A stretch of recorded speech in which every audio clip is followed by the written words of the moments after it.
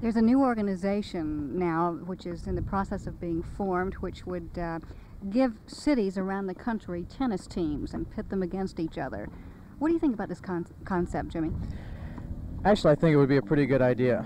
I did it when I was back in 12, 13, or 14 years old when they had the youngsters of the city play against each other. But I think now that, it would take up a lot of time. It would take up time for me playing tournaments, and if Stan Smith would play and whoever would play, it would take up time from them. But if it goes over good and a lot of people are interested in it, I think it would be a good idea.